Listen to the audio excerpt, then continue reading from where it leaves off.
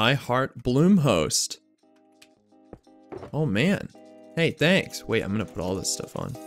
Hi everyone, and welcome back to another Bloomhost server tour. I'm here today with Arma, one of the owners of the server we're touring today, Vanillabean. Nice to have you. Welcome to Vanillabean. We are a public SMP server. We have been operating for just over 2 years. Our anniversary was last November. We're fully vanilla. Everything you see was made in survival mode. That's very impressive. By our wonderful community. So first, I'm going to bring you over here.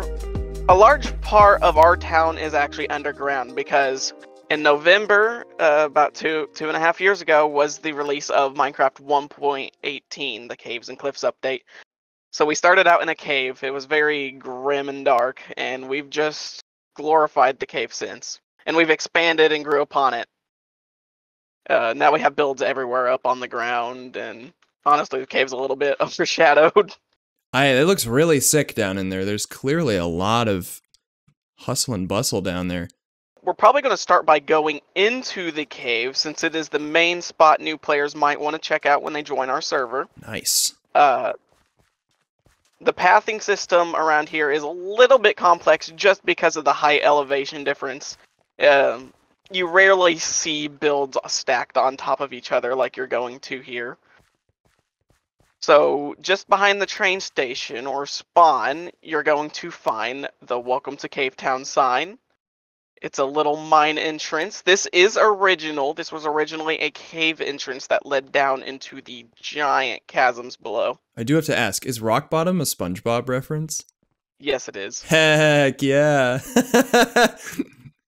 There was a contest on names, and that pretty much took the vote. Ooh. Once you enter, there's just a nice little park area with just a little bit of seating. This top area is mostly for residential use. We have one of our older players. His name's Boffy. He has his little jungle cove over here. Just some farms and various little bases tucked away. And that's something you're going to find very often down here in the cave systems is bases you've never seen before. You can be playing for about a year and find something new hidden in the wall. This right here, I just want to show you real quick. That little glass box, that is the first little base that was made in this cave. When we first adventured down here, it was filled with mobs, and that was our little hidey hole. And it's been preserved ever since. I love the museum aspect of sort of the progress that comes from underground bases. Like, we've all made something like this. But I think seeing the progression from the start is really neat. Just gonna go right down here. This is just a little viewing area, nothing too special, but allows you to take a glimpse of what's to come down in the cave. Ooh. So I'm gonna bring you down here. Here is one of Minecraft's natural aquifers, which has been renovated with coral, and even a rail system goes through it. Well, that's really cool. Very unique rail system. I want to point something out real quick because you're probably going to notice throughout the server. We have handmade signs. Those are not made with plugins. We have a giant platform, and our players have made tons of handmade signs using carpet and carpet duping. We do allow that. We're very friendly with redstoners. At least we try to be as much as paper lets us. That's really relatable.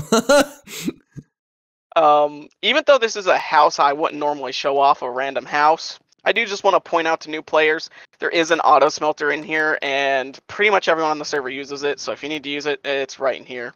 We plan on making a actual public one, but hey, don't break what's already not broken. I'm bringing you all down to closer to the shopping district, which is at the very bottom of Cave Town. Pretty much every store on the server is down there. You get down there off a very rickety bridge, so watch your step. Ooh, I love the dried campfire.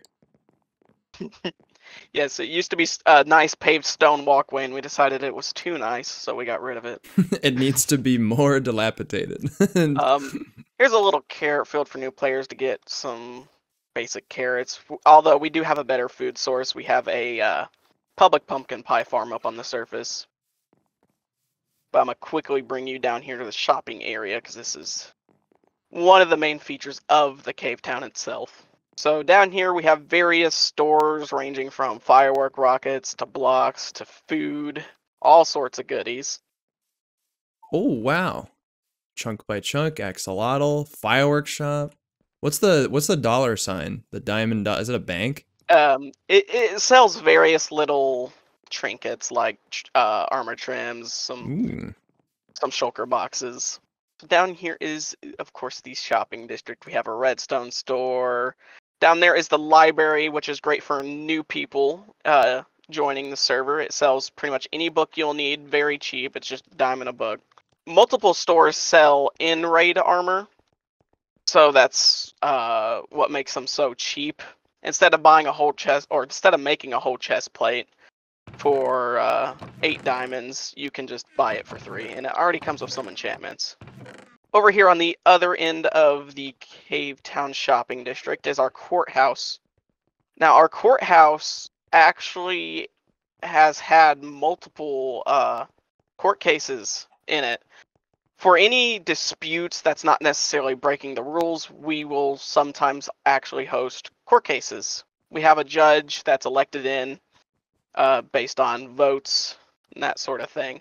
I love the enchanting table in the floor in the back. Is that functional? Because I saw the bookshelves below it. Yes, it's functional. There was armor around it for decoration, but you can guess what happened to that. Here's a map. It is just slightly outdated. If you saw when we spawned in, there was a giant blank island in front of spawn. That was a giant tower that kind of got abandoned. So we've recently tore it down in plans of building something new there. This is really neat. I always love bird's eye views of SMPs like this.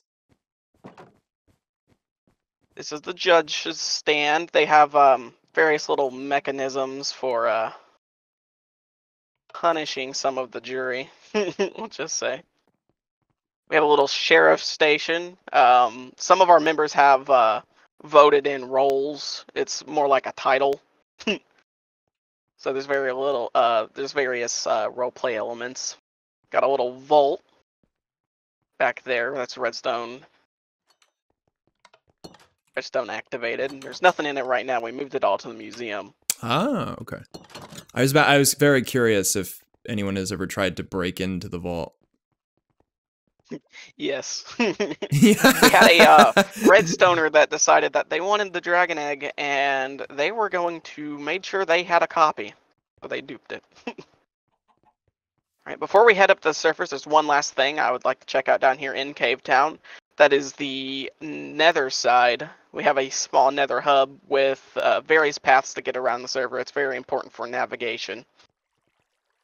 Here's our giant nether portal, and if you look behind the portal, it almost looks like you're looking straight into the nether. That's really cool. You know that mod that shows you like the other side of the portal?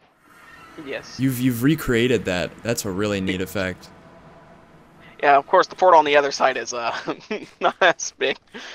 But here is our nether hub. It has a few different tracks telling you where to go. You got one going back to the old spawn. Spawn hasn't always been at Cave Town. It is now just an abandoned area. You also got a track going to Japantown and some various little things. Also, something else here in the hub, there is various little farms that are public, like a piglin bartering farm. That's all public, free to use. Alright, let's head back to Cave Town and go up top. We've been working tirelessly to make it more smooth to get out of the bottom of this pit. Such things like the rail system. There's actually a rail station back there beside the fireworks store. That'll bring you back to the top. It's what brings you through the that underwater bit in the aquifer. Alright, so now that we've made it up that giant set of staircases, we're going to exit the Cave Town right into our brand new museum area. Or, I'm sorry, not museum. The museum is over here, but there is a zoo. Ooh. This was freshly built. We have a pen consisting of some turtles over here. They're observing their nice prison walls over there. And then we got our little llama and donkey pit. Pretty much any horse-like creature we throw over here. We want to get some camels at some point. Got a nice little seating area right in front of the beach. Got our little aquarium with various little life. Some of this was really hard to get in here, like these squids. We had one of our players do it.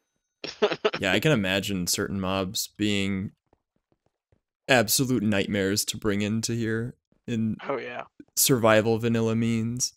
Alright, let's make our way over this Japanese-inspired bridge over here and we'll visit the museum. Here is our museum area. We have various historical artifacts in here from around the server. We have over here, we got a deep slate emerald ore. That's pretty rare. Same thing with coal, because, you know, those spawn up high.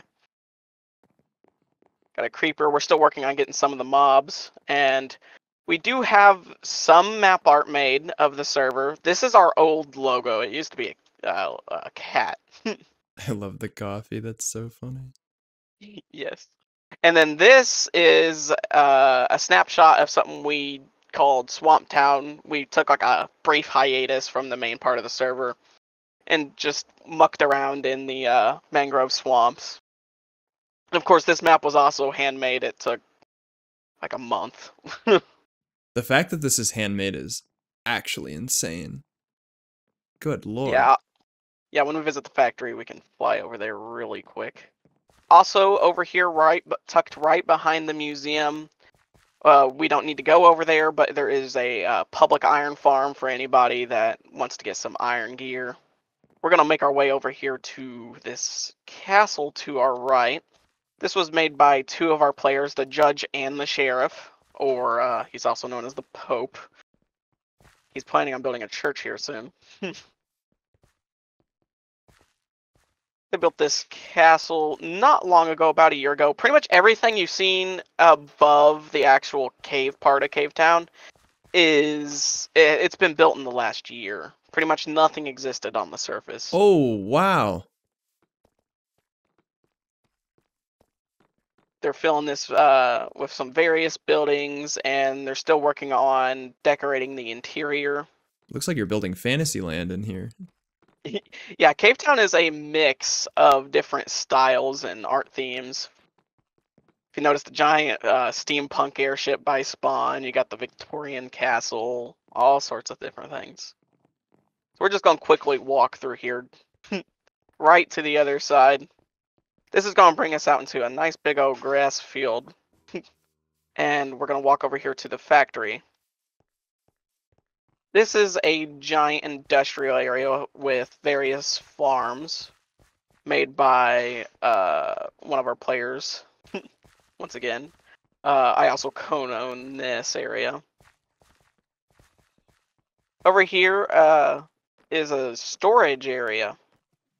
This is compensating a little bit. You'll see what I mean. Giant storage area. Holy cow. The reason why we have such a big storage area is we're going to be filling this area with tons of different farms. So we really needed all that storage. We've held off on doing the internals because we might dial that back a bit. But with the photo crafters getting ready to be added, we're working on some of our farms to make this better. But this is one of our steam stacks. It is to the top filled with cactus. Oh my, I didn't even notice that. Holy cow. Yeah. How much does this produce, do you know? Honestly, I could not tell you. A lot. More than we'll ever need. That's all you want with a farm. We have all the green dye, but you know, we need some of the other colors. And that tower is a ton of villager farms for potatoes, carrots, wheat, that sort of thing. So we're gonna walk around here to the back side. In this building, we have a tree farm. That automatically blows up the trees, that sort of thing. Take a quick peek. Oh, it's one of these. These also produce an insane. Oh. Oh, yeah. Well, they don't explode, so they can still kill you, but Ah, okay. I you was have to turn worried. I that was off. worried. We leave pretty much most vanilla things on, but you know, some things we have to be a little more lenient on. Over here is a honey tower. So instead of a water tower, it produces honey. There's bees up there. We use a little bit of leaf redstone. Kind of unique. Give it a second, it will drop Oh, some honey. whoa. Holy cow. Oh, it drops a full stack. That's really Yes. innovative. All right, we're going to quickly run back here. Back here is where we make most of our map arts. We have a giant platform that's just the size to make the full map arts, with giant carpet dupers on each side to get all of your different colors of wool. So it's pretty much just a giant art canvas. And when players are done with their artwork, there is dispensers in the floor to spawn water to automatically break the painting. Oh, that's really neat. Right now it looks like it's just stuck on. Oh no, these are just low, that's why. At least I thought they were. But yeah, this is where all of our map art is made. That's really neat. That's really, really cool. To have a cleanup system so effective. Oh, look at that. There is tons of different map art of various kinds. We have one of our users, they make a lot of anime map art. Like a lot. Like an unhealthy amount. Oh yeah, I eyed this when I first joined. This is really impressive. This is my mansion. I didn't make the design, but it was still a giant took a lot to build this. We're not gonna go on the inside. It's pretty much just as decorated as the outside. I'm still working on getting furniture in there. But yeah.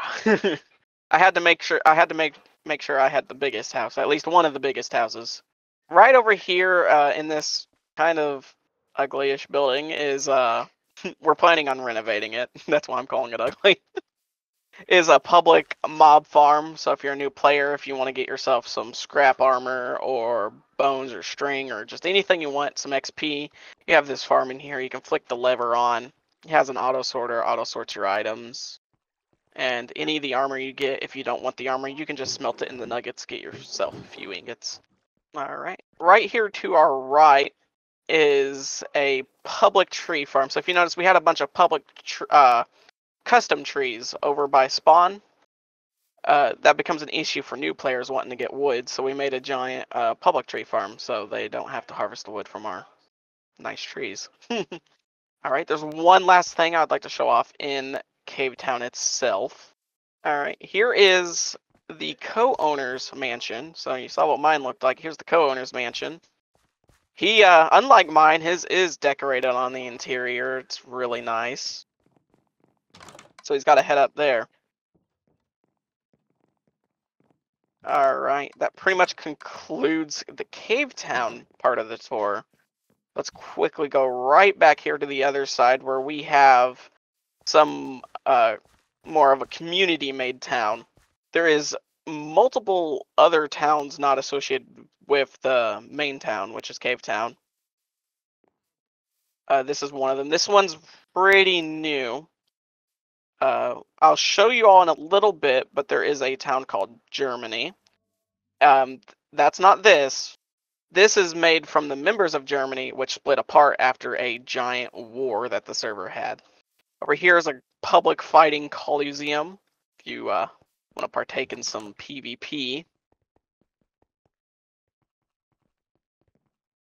And then right back here, out the other side, is the town of Spadefall. Nice.